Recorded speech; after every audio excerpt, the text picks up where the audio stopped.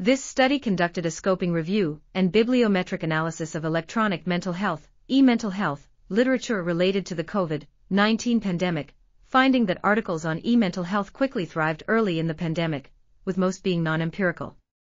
The United States contributed the most articles, though a notable number came from middle-income countries. Articles were spread across 165 journals and had above-average influence.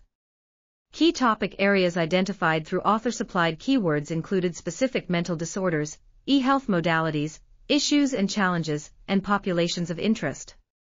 Applications of e-mental health during the pandemic overcame, or were influenced by system, service, technology, provider, and patient factors. Further research is needed to support the implementation of e-mental health across system and service infrastructures, alongside evidence of its relative effectiveness compared to traditional modes of care. This article was authored by Louise A. Ellis, Isabelle Meulenbroeks, Kate Churruca, and others.